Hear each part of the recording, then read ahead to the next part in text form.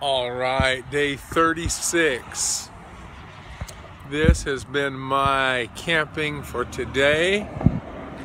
I'm at the Bear Mountain Bridge Motel here in lovely Fort Montgomery, New York. The West Point Military Academy is only a couple miles from here. Now here at the hotel, let me see. There's a barbecue place. You can see that right there, right across the streets. The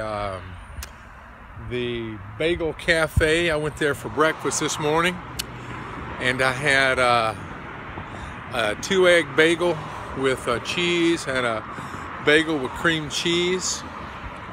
Everything's going really wonderfully today. I got a lot done, but nothing physical. I've deliberately haven't walked any, or as little as possible. I was able to get a ride down to a pharmacy to get these super cool glasses that are, actually bought a spare pair too. I found out that it's not good to not have glasses on the trail. There's a mobile station right down the road. There's a Holiday Inn Express. This place costs me, I spent 2 nights. I got in yesterday after the hike, and it was $85.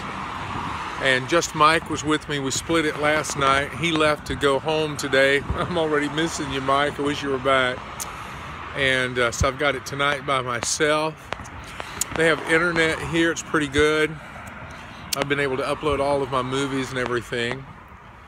They're nice people. It's kind of Spartan. I mean, they do have a television. They have an air conditioner, and let's see, has a bathroom, has a tiny shower, has good hot water though. And I took a shower last night. Just took another one a while ago. I understand there's a pizza place right down the road. I'm gonna walk over there and have a little dinner. So I've resupplied, I've got everything ready. They do come and pick you up from the trail, which is wonderful. A couple of guys came down from the tall mountain, Bear Mountain, last night, and they had trouble making it down. They were so sore. They actually ended up staying at the Bear Mountain Hotel, not the Bear Mountain Bridge Motel, but the Bear Mountain Hotel. And they had a $200 a night rate. So it is what it is. Anyway, I'm gonna be on the trail tomorrow morning. I'm ready to get at it. And but my body needed a day off, and I don't regret it. And I'm looking forward to day 37 tomorrow. It's hard to believe. All right.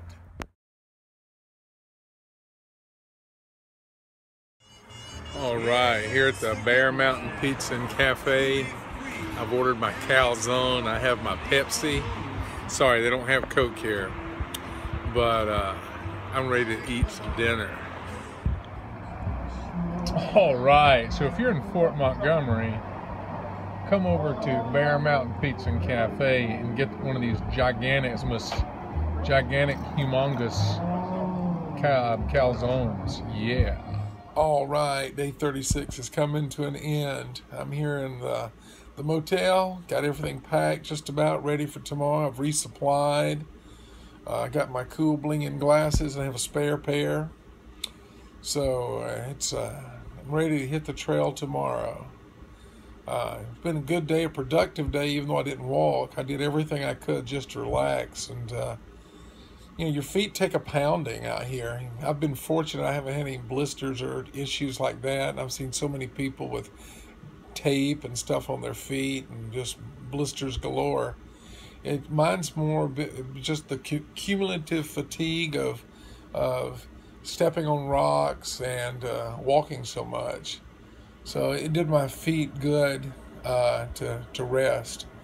I was hiking with a young lady, and she was complaining about her feet have just swollen. You know, it's tough to walk so many miles. It's hard on your body.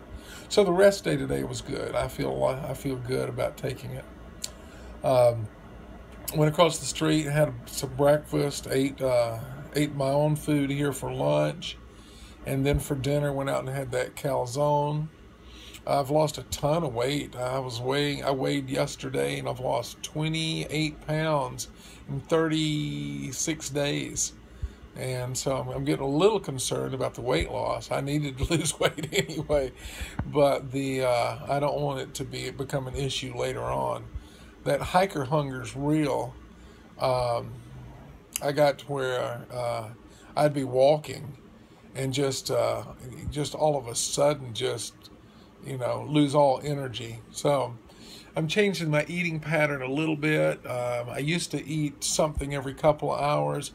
I'm going to start eating something just about every hour.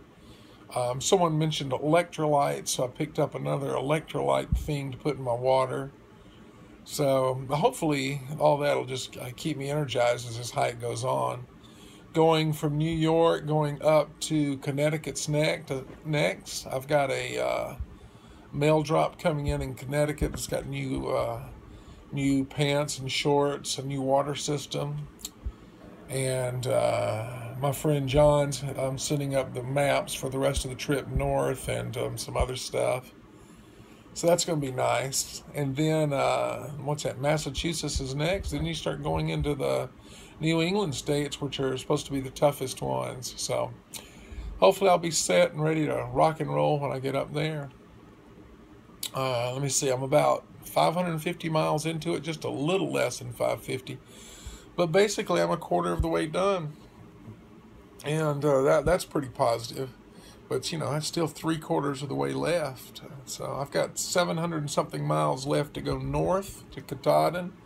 Then when I do the flip-flop, it's 861.9 from Rockfish Gap to Springer. And so 700, that's 1,500 something miles. And closer to 1,600 left. That's a lot of walking. But, if you look at the big picture, it's just too daunting. You almost have to look at, well, today I have to do this, or, and stay focused. My insightful younger son sent me a link, an NPR link on Appalachian Trail, and they were interviewing a couple of hikers. And it was pretty spot on. Somebody said if you were looking for truly insightful, monumental events to happen on the trail, that a lot of time that doesn't happen. It's just a day-to-day and they use the word grind, and it is. Every morning you get up, it's like going to work. You get up, I get up every morning at 5:15. I try to have my feet on the trail by 6:30, and I walk until 6 or so. So, it's 12 hours a day of walking. And that takes a toll on your body and on your mental part too. You have all this time to reflect, think about things, what you're going to be doing, what you could have done better in all aspects of your life. And at the same time, if you're not careful, if you're not paying attention on the trail, you'll miss things that are going on the trail. And so I'm learning a lot. It's been good. Like, I've missed a couple of turns because I was focusing on just putting my feet down or thinking about other things, and all of a sudden I'm like, I don't see any white blazes. Have to try to go back. Excuse me. It's Hacker's Midnight here. My friend Mike left. I'm going to miss him. He left some of his stuff here to put in the hiker's box at the motel,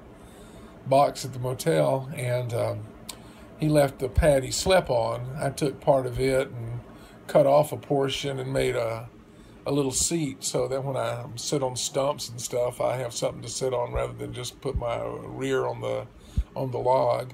He had a tick on him yesterday, so I'm trying to avoid those. Let me see. My friends Rocket and Rocket, they've already headed south to come north. I might catch them on the flip-flop. So the main crew I was hiking with, they've all left.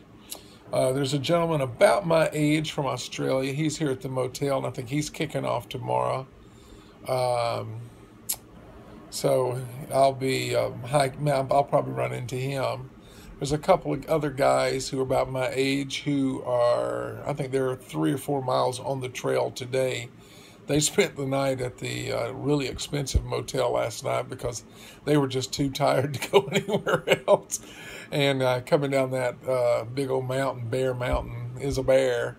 So I'll probably catch up with them. And you're constantly making new friends on the trail. So that part's pretty neat. I've really enjoyed the interaction with other hikers. But overall, it's a positive thing. I'm enjoying it. It's challenging, and it's relentless. It keeps coming at you, and you just have to. How far am I going today? You just keep on doing it and getting through. So I'm going to keep that positive attitude and keep meeting new people and new challenges and hiking the Appalachian Trail. It's a rocking big adventure, and I'm proud to be doing it. All right, guys. Y'all, I'll see you tomorrow.